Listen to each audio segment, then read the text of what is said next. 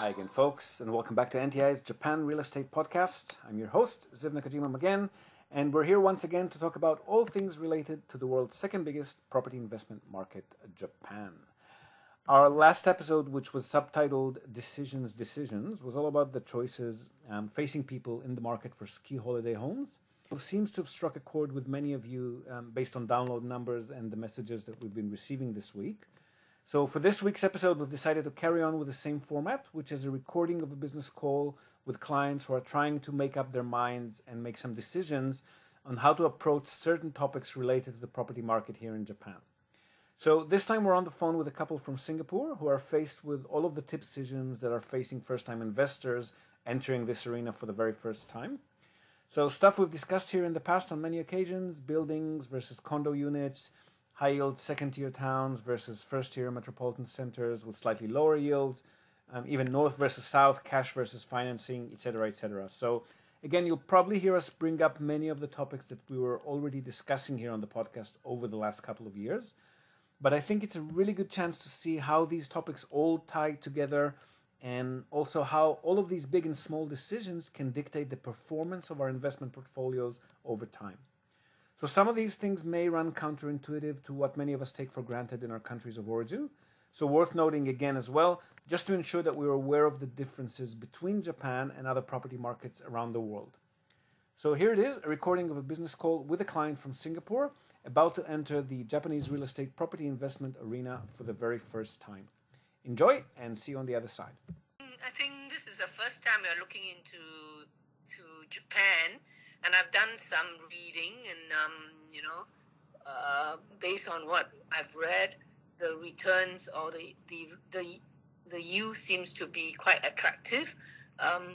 The only thing we also understand is that probably loan is going to be an issue. To a point. I mean, there are some solutions available depending on what you're buying, but it's really more a matter of whether it's going to be worth it. So depending on the portfolio size that you have got planned, you might have to set up a Japanese or Hong Kong company for that purpose.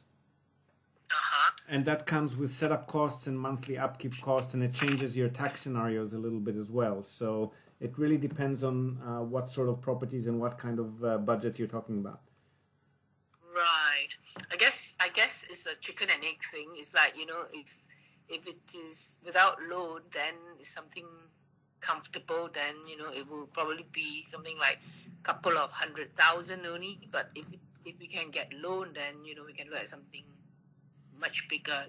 You know what I'm trying to say? So, yeah. So, because if I look at some of the offerings, even in whatever US term or Singapore term, a couple of 100,000, we can get something quite easily. But yeah, that's correct. So your cash capital outlay is a few $100,000, and if you're getting financing, then depending on what the loan to value ratio is, you might go up to I guess loans are usually up to 75%, so you might get something up to, say, 1 million roughly. Is that about right? Yeah 1 million.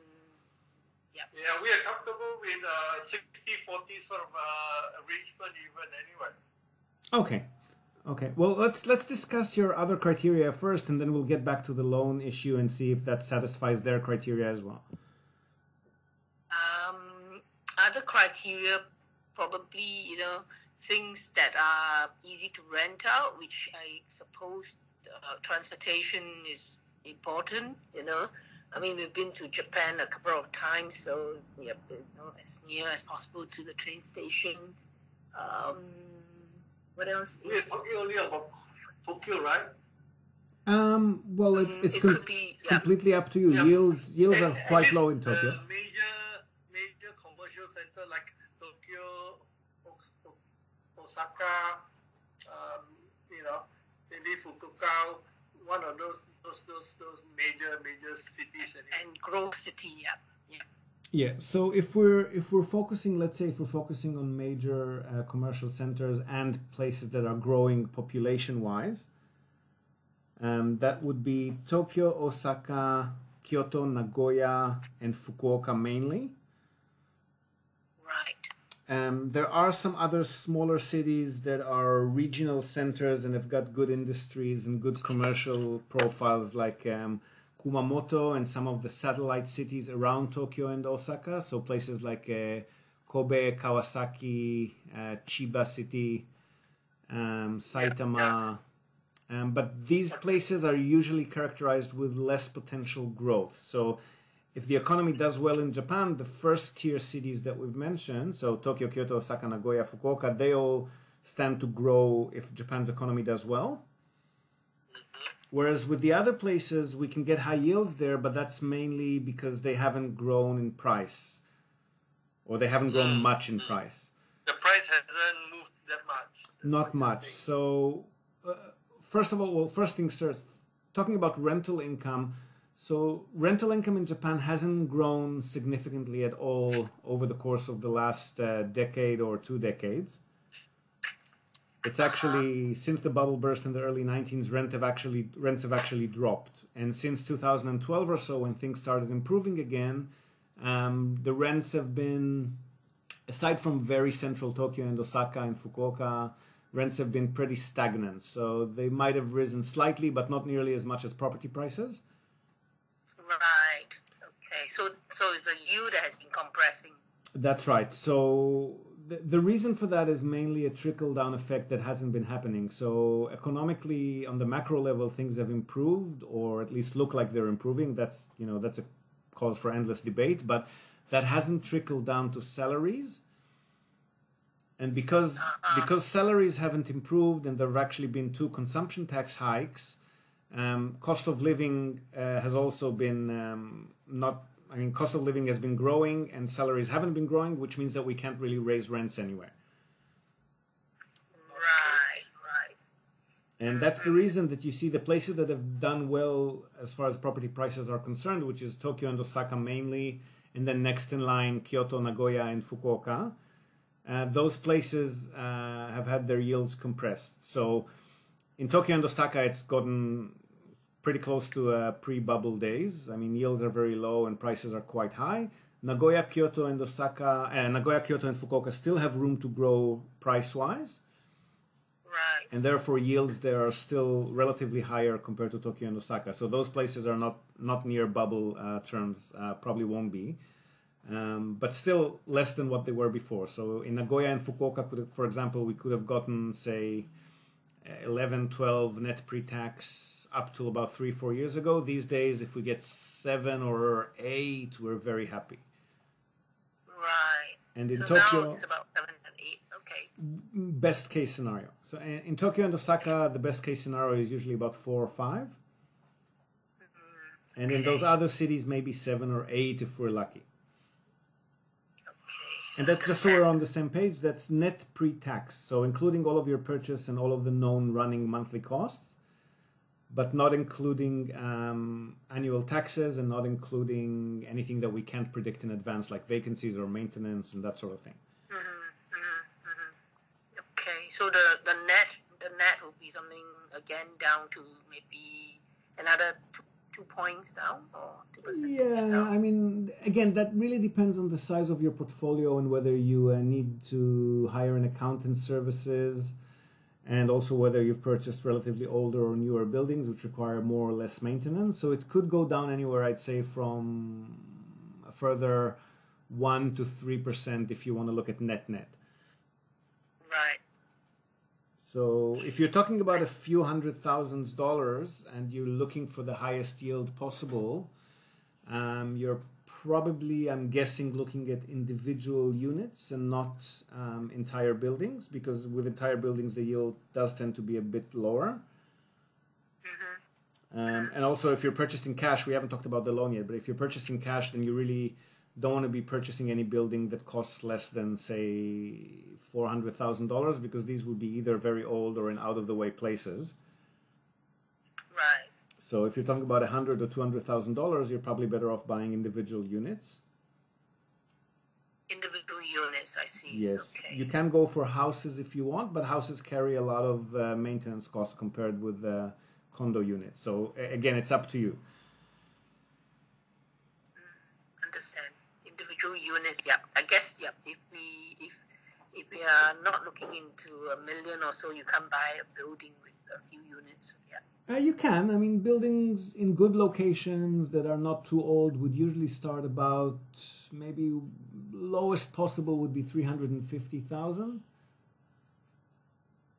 Like, for example, we've got a few customers who have purchased in Fukuoka in quite good locations, and buildings that have built, say, in the last 10 or 20 years. And these do start, if we're talking about a 4, 6, 8 unit block, these do start at about $350,000, $400,000. Okay. So small residential buildings, maybe with some of them with a shop or an office at the ground level sort of thing. Right. So actually, in your opinion, is it good to buy and build and hold a building like 4 to 8 units, or buy units all over the places? Well, there are advantages and disadvantages. Yep. There are advantages and disadvantages to both. I guess to make a recommendation, we'd need to know, are you invested in any other types of properties in any other places in the world? Or what's your investment portfolio look like at the moment? Singapore. Anyway. Singapore and New Zealand, where we are now. So that's very low yield, I'm guessing, but capital growth has been good, yes? Yeah, Singapore capital growth has been good. Yield is very compressed. New Zealand too. Now the yield is very compressed. Yeah, but when we first came in, the yield were not so bad. Yep. So that means your property price have also gone up, yes? Yep, they have gone up a bit. Yeah. Okay. So, but why we started to look into Japan is that my husband works now with a Japanese company, so he's gone to Japan more often, and suddenly it dawned on us that the yield were fantastic. Probably we should have gone in much earlier, but we just saw. Well, if you're aiming, looks very attractive. Yeah. Well, if your main criteria is the highest possible yield or cash flow, and you've got investments in other places that are more capital growth oriented, like New Zealand and Singapore, then individual units are probably better in the sense that they will generate a higher yield. The disadvantages are, first and foremost, they don't stand to grow as much as an entire building stands to grow, simply because they come with a tiny land parcel for each unit and not a big one like a building. Right. What gains in value is basically the land. It's not going to be the structures. So the larger the land parcel, the more of a potential capital growth you've got. So when you're buying individual units, they do grow in price, but they don't grow as sharply as buildings in the same locations. Understand.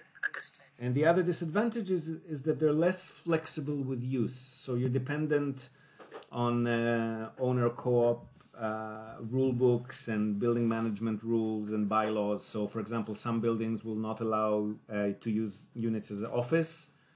So that limits your tenant base a little bit. You can only go residential. Almost 100% of the units, of the condo units in Japan, the building will not allow short-term use, like Airbnb type. Whereas if you own the entire structure, you pretty much set the rules. I mean, you still have to comply with government regulations, but there's nobody else telling you what to do with your particular units in that building. Understand. And the advantages are, that there's usually less maintenance and unexpected expenses incurred, because your monthly fees usually cover all structural expenses and all communal areas. Whereas if you own the entire building, everything's on you. So something happens to the exterior, you need to find money out of your own pocket to pay for it. Right. The other advantage, I guess, is that if you divide your capital between, a larger amount of cheaper properties, then you just get more diversity and hedging, of course. Yeah. No, my husband was just asking, how about commercial? Commercial in the sense of commercial buildings, or are we talking about offices and shops and restaurants and bars, or logistics? Yeah. I mean, Commercials usually start at a slightly higher price tag. So you could find maybe a shop or a restaurant or a bar, that sort of thing within that budget. But if you're looking at an entire building, that'll usually be more than $100,000 or $200,000. Yeah, understand. And No, I'm just thinking more on the shops and those things, but I'm not sure whether the demand is there, because if you drive around Tokyo, there seems to be some, especially on the outskirts, there seems to be quite a bit of vacant sort of shops around. well, that applies to residential as well. You just don't see it. Yeah. I mean, the further you get, because they're upstairs, you can't see them. yeah, I mean, the further you get from the center of the city, the more vacant properties you'll see. And, as the population declines, unless something is done to reverse that, as the population declines, the outer cities are slowly conglomerating into the bigger cities. I mean, of the cities that we've discussed, except for Fukuoka, which has got organic growth, I mean, people are actually having babies. The rest of the places are only growing because there's smaller cities conglomerating into them, right? So Tokyo and the foreigners. Yeah, foreigners, unfortunately, still not that much. So, not so many. Okay. Yeah, I mean, commercial-wise, the advantage of commercial, I suppose, is that you can raise the rent if the economy does well a lot more than you can with residential. If it's doing well and you raise the rent, they'll want to stay in that same place and they're going to pay it. With residential, we can't do that. So as long as people's salaries haven't gone up, again, we can't raise the rent. So with commercial, you've got more flexibility as far as rent is concerned. But that also means that when the economy doesn't do that well, they tend to move out and close shop and resize a lot more than residential tenants do. I mean, a residential tenant is not going to move out because the economy is not doing well, but a business might. Yep. So you got more tenant turnover statistically. I mean, you could get lucky, you could get unlucky, but statistically, you got more tenant turnover. And if you've got a place with walk-in traffic, like a shop, and definitely with a restaurant or a bar, then there tend to be a lot more maintenance and renovations involved when a tenant does move out. Right. Understand. Yeah. And also, again, the price tag starts a little bit higher. I guess maybe the best of both worlds is to buy a unit in a condo block that's designated multi-purpose. So if the building rule book allows it, that can be rented out as an office space or a residential space. Right. And then your tenant base you mean they have such a thing, multi-purpose building? Oh, absolutely. I mean, a lot of accountants and legal offices and places like us, like we also, our office is in a building like that, which is about 50% residential, 50% commercial. Not commercial in the sense of, I mean, there's not walk-in traffic. There's not people just coming in off the street, but people make appointments. They come into the office. That's very doable here. Right. Where are you? You are in Tokyo itself, right? Fukuoka. Your office? Fukuoka. Oh, you are in Fukuoka? Yes. Okay. Well, we must visit Fukuoka. Yeah. Is it booming now? It's booming, eh? It's a fantastic city. I mean, like I said, it's one of the only places in Japan that's growing organically, where people are actually having babies. The population is quite young and modern here, so there's more tenant turnover, but we very rarely have a problem to find tenants for properties here.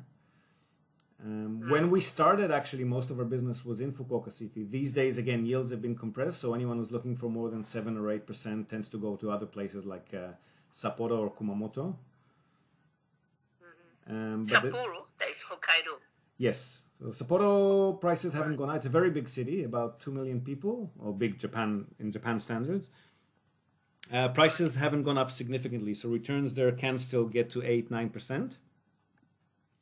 Right. The problem with Sapporo is... Sapporo is also not a growing, but It's not growing, no. The population is stable or slightly declining. Right. And the other problem with Sapporo is because it's a winter, I mean, it snows there for about half the year. And during the snowy months, for one, tenants don't tend to move around as much. So if you get a vacancy close to winter, you might be vacant for 6, 7, 8 months. Understand. And the other thing is that maintenance costs are also higher there. So just, again, because of the winter and the snow, you have to pay more for heating equipment.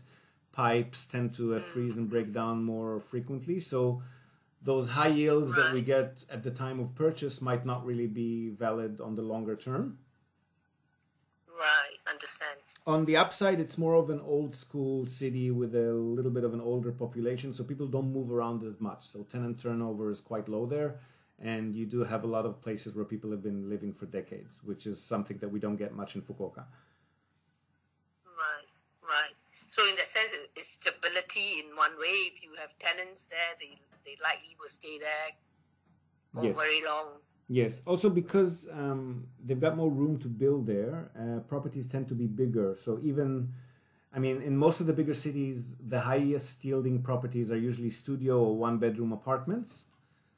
Right. And they have, obviously, they'll have a single tenant or maybe a couple without any children or a single mom with one child.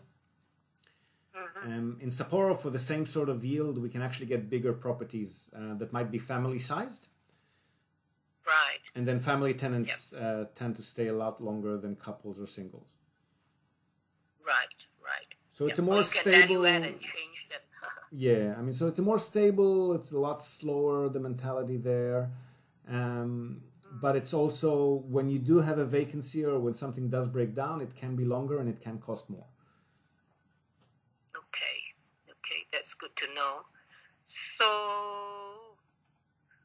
so coming back, when we talk about loans, what should we position? How do we position ourselves if we were looking to get something that has loan, or we should start just small first and see how it grows? Well, the loan criteria, I mean, first of all, let's discuss loans for people like yourselves who are non-residents and don't have any presence in Japan and so forth.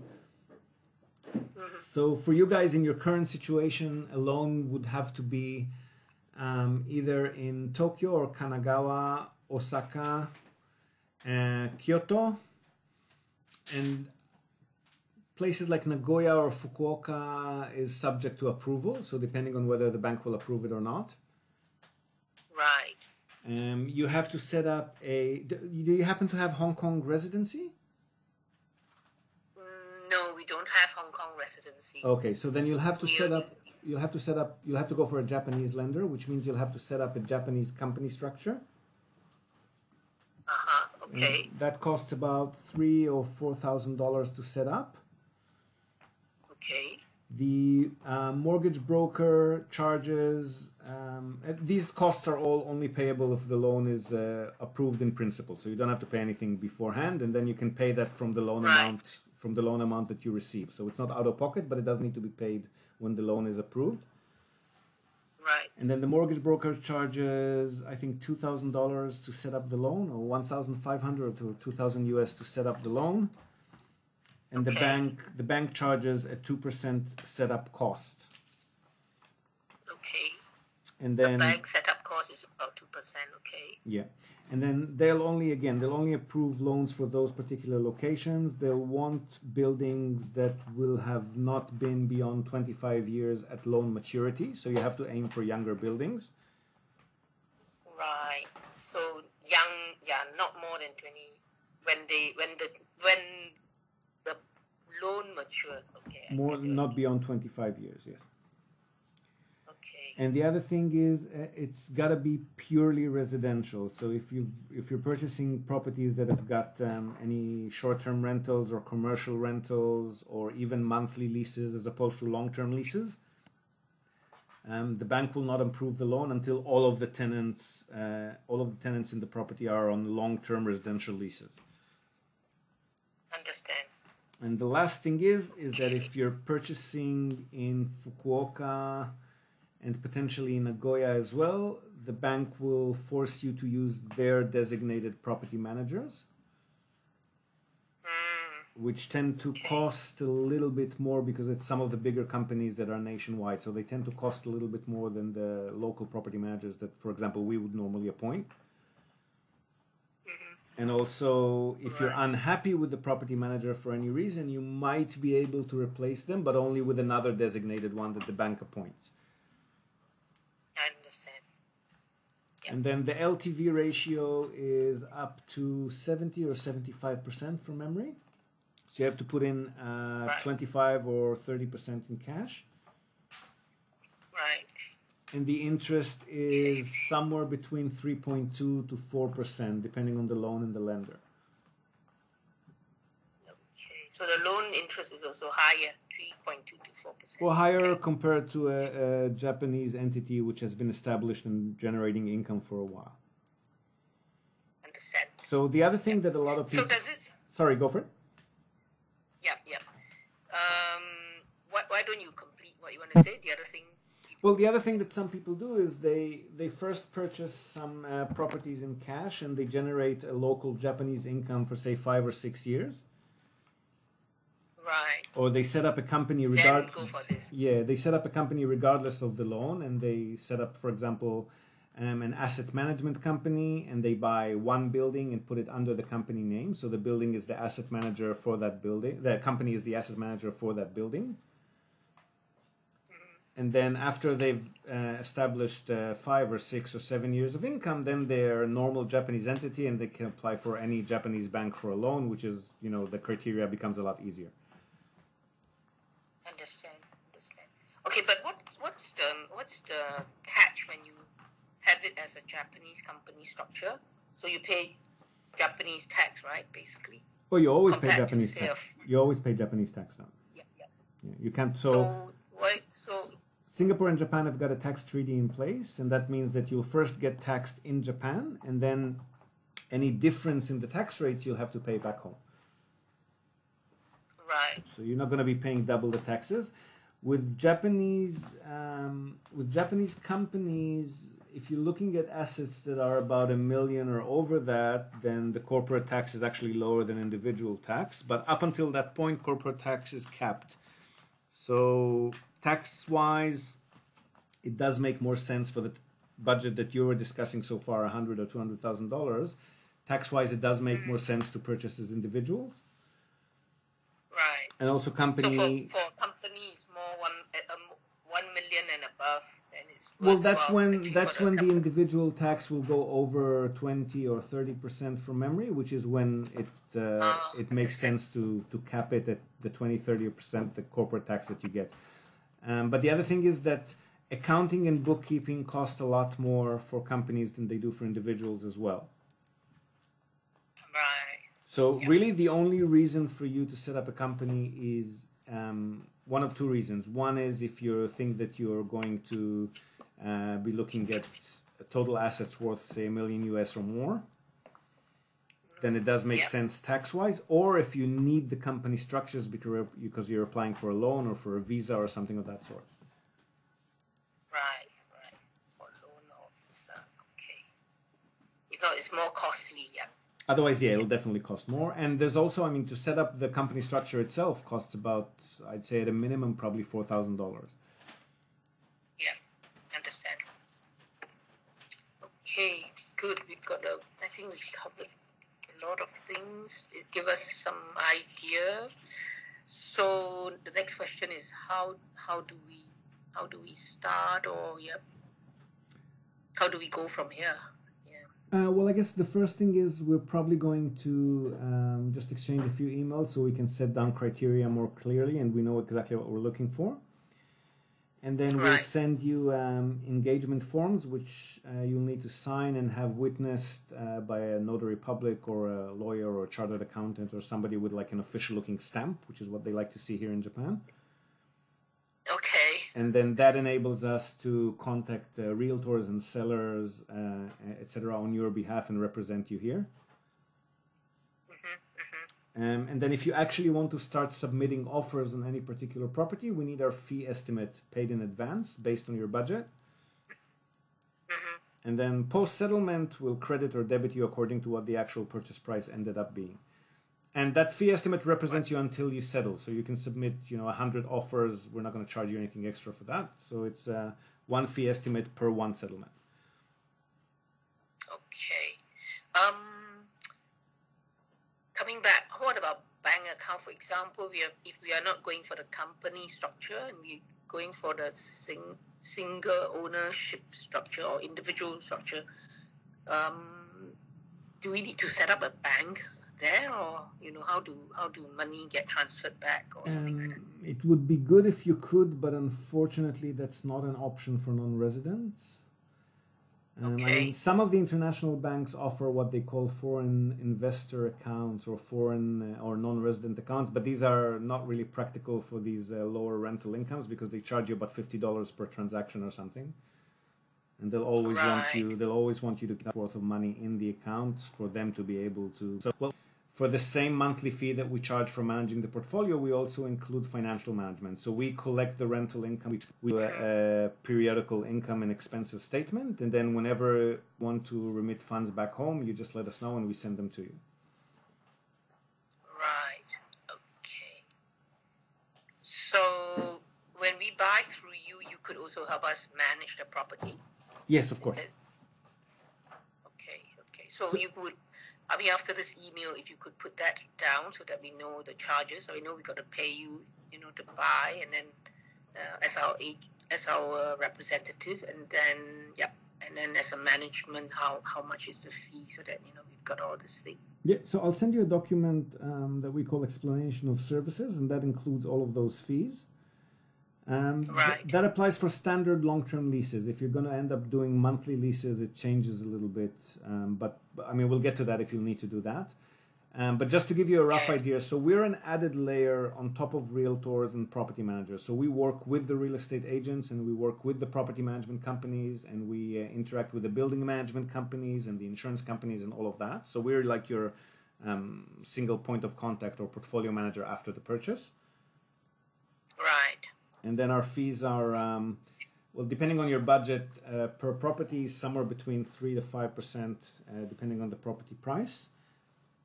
And Okay. for the monthly management, it's between 2 to 3%, again, depending on the price of the property. Okay. But we like to think, and you can talk to some of our customers to confirm that we justify that cost not just by giving you the management, but we can also negotiate better prices. We can also work with agents that we know provide full disclosure on every property, and we also provide constant advice to help you just not to make any costly mistakes. So I think you'll find that those fees more than cover themselves. Okay.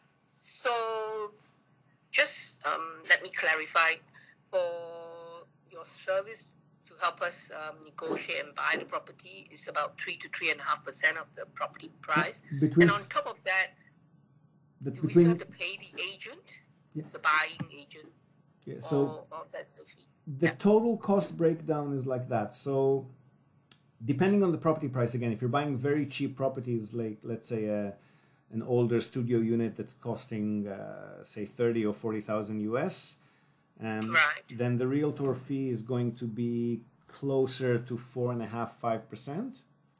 Okay. Our fee as well will be about 5%. Right. And then there's a purchase tax, which varies depending on the official evaluation, but it's probably safe to assume about 2.5%. Right.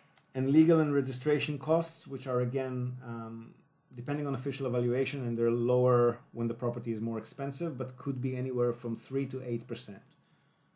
Okay. So for very cheap properties that are valued very highly because prices have gone down in that particular location, for example, it could be closer to 8%. And properties that are pricier and the official eval still hasn't caught up because the market, like Fukuoka, for example, for 2 or 3 years were evaluated a lot lower than it actually was market price wise. So those kinds of places, it might be closer to 3%. So again, it depends on the property and the official evaluation. I understand. When we send you Excel sheets to analyze deals and try to ascertain whether you're happy with the numbers or not, we always assume a worst case scenario for purchase costs and running costs. Mm-hmm. So worst case, we like to assume 20% purchase costs. Usually by settlement, depending on the price of the property, it's going to be anywhere from 12 to 17% purchase cost. Right. But we just like to look at a worst case scenario so that by settlement, it can only improve. Right. Okay.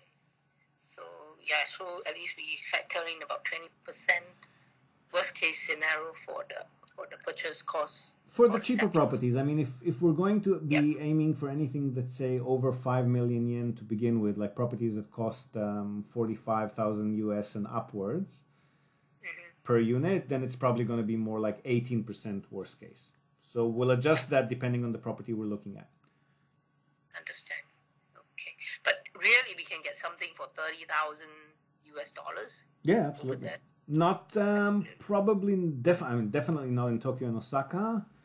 Yeah, and it's getting harder in Nagoya and Fukuoka as well. But in other places, that's still, Sapporo, Kumamoto, sometimes on the outskirts of Kobe, that's still very doable.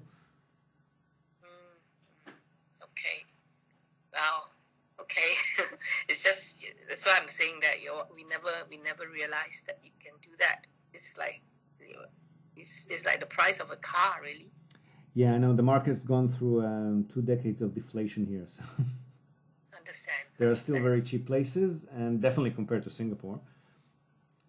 But again, nicer places, more central locations, higher prices, lower yields, but it's worth it because it's much more stable tenancies, and obviously the newer the places, the less maintenance you're going to pay. So it's just a matter of striking. Strike a balance that's right for you. That's all. Okay, sounds good. Okay, so anything else that I need to know, or then before you send me your thing, and I could get back to you. But like I say, I'm traveling. I probably could only get back when documents to sign and all that. Probably end of next week. I'm only back to Singapore 2nd of December. No, that's fine. Take your time. There's no rush from our side. I guess anything else that you need to know? Well, not generally. We'll talk a lot about specific locations and specific property profiles when we start looking at individual deals. But generally, I think that's probably about it. Okay. I think we covered that. Yep. All right. Thank you so much. Yep. Thank you so much, Zeb. I'll send you those documents and the explanation of services. Just have a read of that. That might bring up some more questions that you might want to ask. Okay. Yep. All right. We speak soon again. Yep. Thank you. Thanks again. Have a good day. Take care. Bye. You too. So there you have it. Again, nothing we have not discussed here in the past, but it is good to put these things into context and see how they can affect performance of investment portfolios over time. And also, like in the case of, say, a financed purchase versus a cash purchase, or a property designated for monthly rentals as well as potential long-term leases, some of these decisions that we'll be making will also dictate the property profile that we'll be aiming for in the first place, whether it's the location, the size, the age, or even the layout of the property. And all of that, of course, also dictates the purchase budget. And vice versa. If we know we have a maximum budget or a minimum yield ceiling, that will, by default, then dictate our strategy accordingly, because we'll only be able to aim for particular property profiles that may or may not be applicable with one or more particular strategies. So that's it from us for today, folks. We hope you've enjoyed this episode. As always, do feel free to leave your comments, your questions, or requests for more information or more episodes of a particular type in the comments section of wherever you might have found this episode. If you haven't done so yet, we'd really appreciate it if you could share this podcast with your network, and even better if you could leave us a star rating or even a short review in the iTunes Store, the Spotify app, or anywhere that good podcasts can be found and rated. Your opinion not only matters to us, but it also helps us reach more listeners who may benefit from this content, which is, of course, a win-win situation for everyone involved. We hope to have you with us next time, so do subscribe to the podcast if you haven't done so already. And until then, from all of us here at NTI, we wish you a fantastic week or weekend, day or night, wherever in the world you may be tuning in from, and whichever time you happen to be listening to us at. And until we meet again, happy home hunting.